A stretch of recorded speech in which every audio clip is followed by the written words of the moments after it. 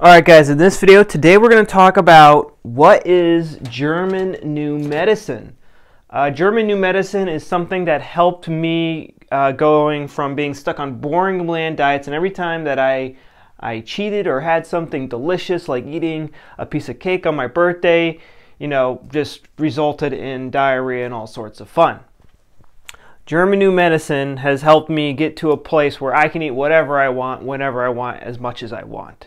And I want to help you guys get there too, because it sucks not being able to eat out with your friends, watch your friends eat pizza and stuff and have zero digestive issues, and then if you have like a one crumb of that pizza, you get thrown into a flare. It's not fair.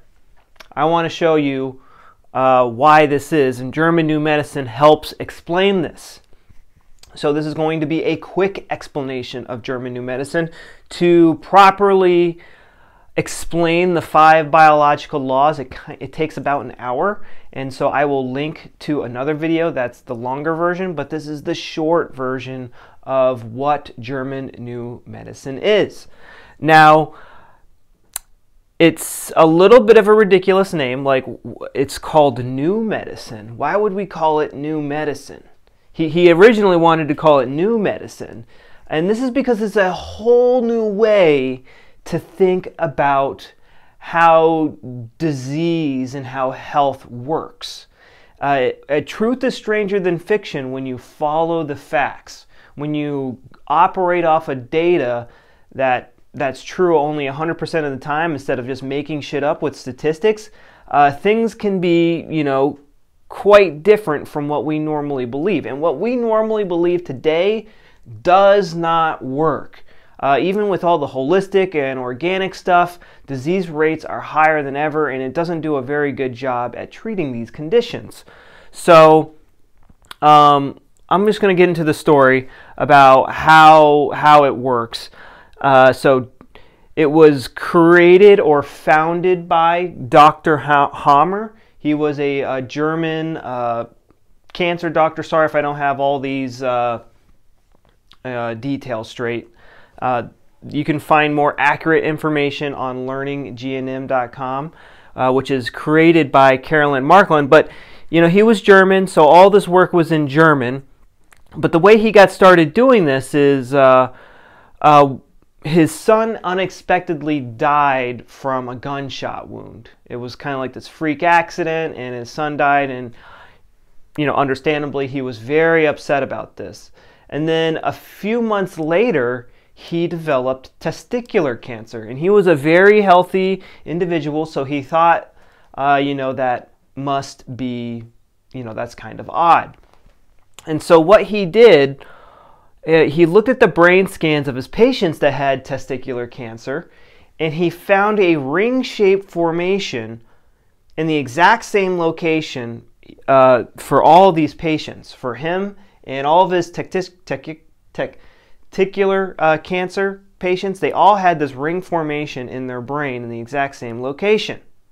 And he thought that was pretty interesting, so he started looking at like lung cancer patients, and sure enough, in a different location in the brain, they all had the same. He called it a Hamer focus. They had a ring-shaped formation in the same exact location. So, he believed that everything was controlled in the brain. Our psyche or thoughts, and somehow I'm moving is, my brain is responsible for this. My blood's pumping and all the subconscious things that are happening in our bodies, these are all somehow one way or another controlled in the brain. So this is kind of where he started going with this. And so if you want more information on this, Caroline Markland translated his work, worked with him very closely, translated his work into English, and it is available for free on learninggnm.com. So let's go over the 5 biological laws. And this is a very quick overview of the laws. It is not extensive by any means, but it's kind of a quick crash course to kind of help you understand what German New Medicine is. Because some people are like, oh, is it a pill or is it a type of medicine I inject in? No, it's a whole new way to think about how disease works. So the first biological law kind of states, and again, this is a very abbreviated version of the first law, is instead of calling diseases diseases, we are instead referring to them as significant biological special programs. These are programs that get activated from a DHS or a conflict shock that catches us off guard. So in Dr. Hamer's case, when his son passed away unexpectedly, this was a conflict shock. It caught him off guard, and the organ that is associated with that type of conflict is the testicles. His his son was taken from him, so the body adapts with that by I don't know, doing something in the testicles, make more sperm so you can have a better chance creating another offspring. All these diseases are designed to help you survive this conflict. So they're either going to be these special biological programs. They're either going to they're different combinations for the vast majority of them. They run on each organ and different tissues on the organ. They're either going to respond with cell proliferation or cell removal, and it's vice versa. That's how it's really that simple. That's how it works. So let's get into, again, there's so much more information for me to share on just this first law. But again, there's a better video for that done by Caroline Marklin, and I'll link to it down below. But the second law states that these biological special programs run in 2 phases, provided that there is a resolution to the conflict. So when his son passed away, he went into the conflict active phase. And so let me just give this to you from someone with someone with Crohn's disease or someone with colitis. So the conflict associated with that is an indigestible morsel conflict. So let's say someone has Crohn's, their parents yell at them, and they experience it as an indigestible morsel conflict with anger and frustration. They're angry at their parents, and so when they're in the conflict active phase, their gut is trying to help them digest this indigestible morsel in their life. So it does this with cell proliferation. It's making more cells so that your digestive organs can perform better and break down this morsel or absorb this morsel. And then when the conflict gets resolved, maybe you kiss and make up with your parents, or you see things from a different perspective, whatever, that is when the conflict gets resolved and you go into the healing phase, and your body no longer needs these extra cells, so it starts to get rid of them.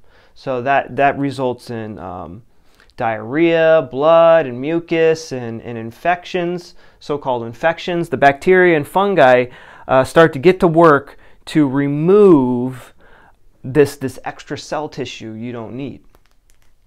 And then what happens with a lot of people with these so-called autoimmune diseases, like Crohn's and colitis, is they get stuck in the healing phase. And they get stuck in the healing phase with tracks. Now, tracks are things that remind you of the conflict.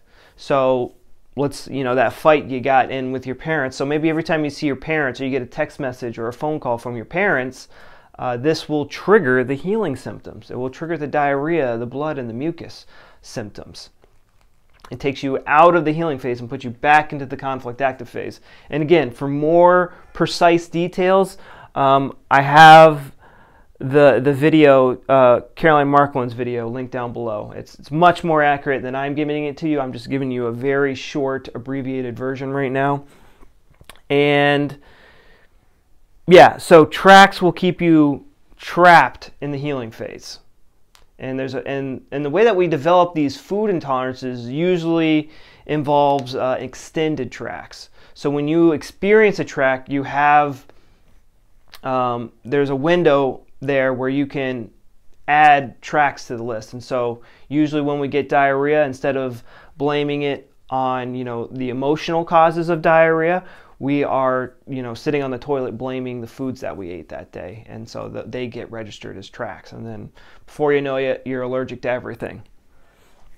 So then we have the third biological law, which is it has roots in embryology. And again, I am not presenting this very accurately. Check out her video for more.